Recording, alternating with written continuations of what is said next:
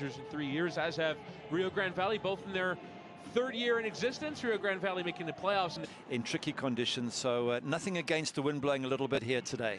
And I'm sure the players might not mind in some respects. Obviously, it does make the playing of the ball more difficult as Ontiveros giving the ball away. Belmar playing it out to touch. Hussein Juan Kamal, the 19-year-old, will receive the ball there.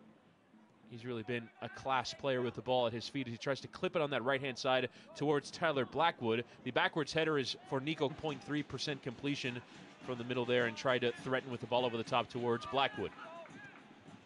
Send up the line there by Ontiveros. Going down there was Enriquez, but he's going to try and win the NASL's Jacksonville Armada with 23 appearances in all competitions a year ago.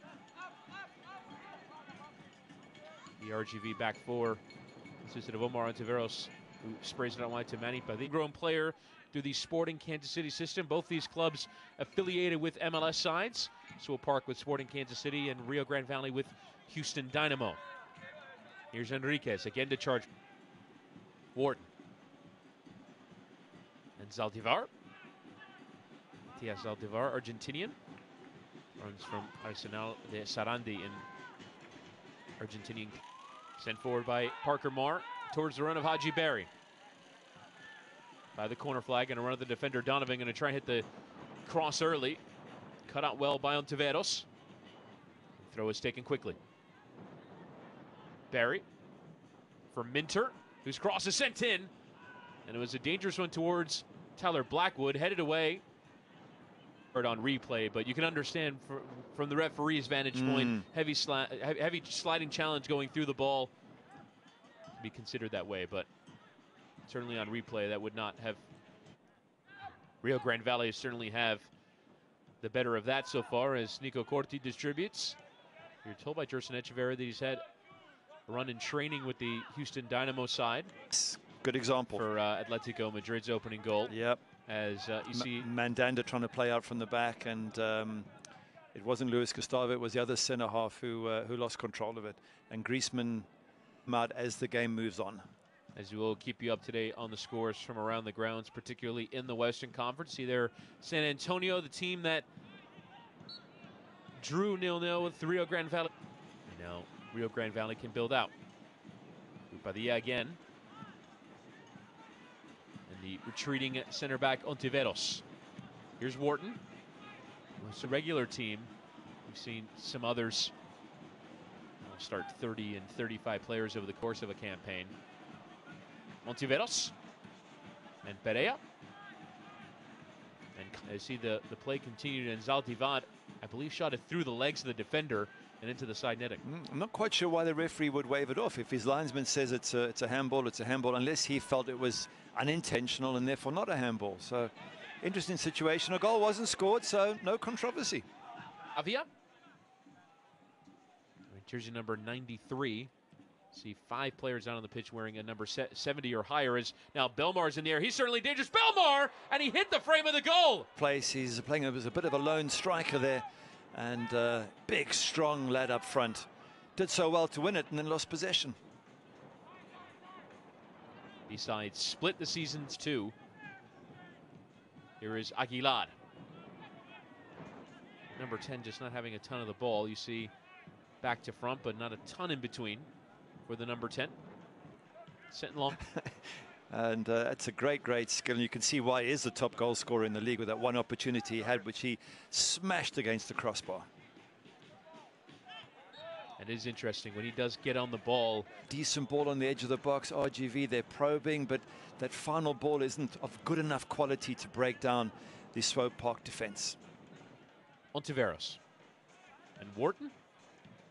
And now Connor Donovan. Yeah, particularly you would imagine there weren't too many options trying to play the miraculous ball for Blackwood. Donovan. Back for Corti. The one positive you'd have to imagine for Jerson Echeverria after leaking goals to start this season. 3 clean sheets and 4. So even though they are Minter, cut out there by Padilla. In the area is Minter again, trying to leave it for Barry, but coming across well, and reading it was Ontiveros. And he tries to send Aguilar in his way and said, not put it away after scoring 2 from the penalty spot earlier this year. As we are underway here in the second half, Rio Grande Valley, you'd have to say, will feel unlucky to not be 1 or 2-0 on top here entering this second half. Yep, they certainly will do. They had the better of the first half, as you say. A penalty, very well saved. A couple of other opportunities where a better final ball would have seen a result. And we said beforehand, you need goals there. Corti actually earning his spot in this team via a tryout at a combine for goalkeepers. And eventually won his place. Fernando Mendoza is having with him. Midfield 3 of Juan Kuzain, Juan Kamal, Rodrigo Saravia, and Chase Minter. Haji Berry leading the line in that front 3 along Tally 4-2-3-1, 4-3-3. Generally look from them as well. It's a good ball between the lines. Blackwood trying to poke on towards Barry. Ontiveros going shoulder to shoulder to shield the ball. Kept in play there by Barry. Megs the defender Ontiveros, but cleared away in the end. Now counter Major League Soccer as a rookie, as the whistle does eventually go there. Aguilar and Enriquez doing well to win a fair amount of free kicks tonight for Rio Grande Valley. Padilla. And we'll play on. There is Warden, who failed to convert the penalty in the first half. Decent flick on there from Quintanilla, and Enriquez is actually going to, whose whole job is goals. Yeah. You make that dazzling run. 6 beating 6 players? If we're going to miss, I'm going to be the one that misses. Yeah, exactly. Forward to RGV, some wonderful players. Enriquez was really sharp first 20 minutes. Quintana's got some great skills. Aguilar, Zaldivar, they're all wonderful. It's the final ball, the final shot. Quite get a touch on it. Work for Rebellon to do. He clears his lines.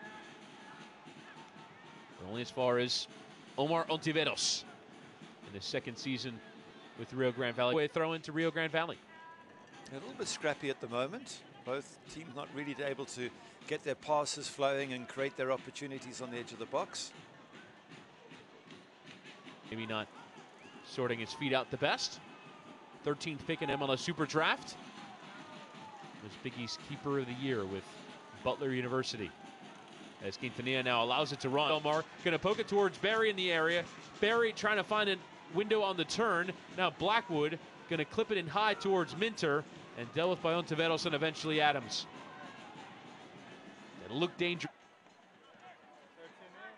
So I've received word from the ground. We'll have a change come up here, but first nearly given away there by Aguilar.